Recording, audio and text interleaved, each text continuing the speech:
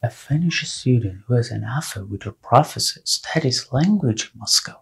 She is interested in archaeology, rock paintings, especially that one discovered in Murmansk, thousands of years old. She insists on seeing that petroglyph, but it's hard to go there, and for a Finnish who can't speak Russian fluently is even harder.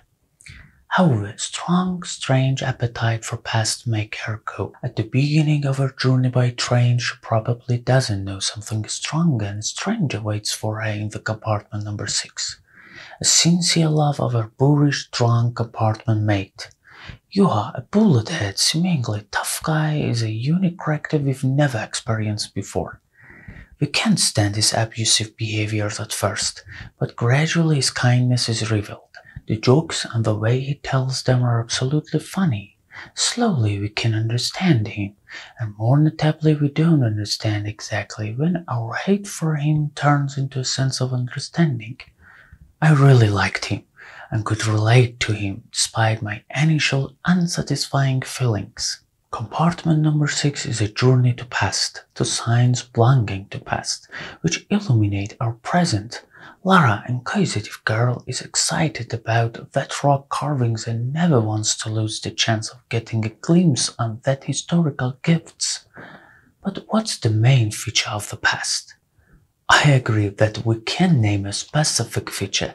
There are more than one, but we can certainly name simplicity as one of them. As our present is becoming more complex every day, the past remains simple in contrast. Lara's journey is a travel through time, from present to past, from complexity to simplicity, from glorious wallpapers in Irina's flat to simple plain drawings on rocks, from recording scenes with camera to just watching them with eyes, as Lara did after her camera was stolen. It's also a kind of spiritual journey from hypocrisy to honesty. We can easily discern hypocritical attitudes of two characters. Irina, Lara's lover, shows indifference to Lara's troubles through travel on the phone despite her seeming former love. Second, when Lara invites a Finnish lost man to her compartment who seems polite and modest. Despite that, we later understand he is a thief. In contrast of these two, we have Juho, who is open-hearted, gentle, good-humored, and friendly. Lara passed the pretense and reached the true fondness of Juho. Remember the opening party scene where some attendees are playing quotation game. There is a relevant quotation from Victor Pelovin. To escape, you needed to know not where you are running, but from where. Above all, this is a love story being narrated in the situation that we never expect to consist of love. Two completely different characters with their almost opposite words are becoming interested in each other. Prejudices against Juho take Lara away from him at first, although through travel she discovers Juho's intimacy and supports. At the last scene they are both on the train, Lara is the one who first kisses. Adapted from a well-known novel by Rosa Liksom with the same name, awarded Grand Prix at the 2021 Cannes Film Festival, easily propel you to watch this movie.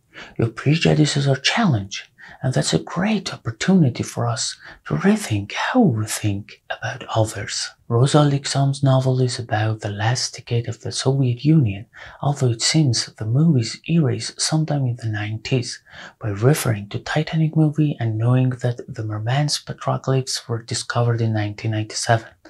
We find out the time is the late 90s.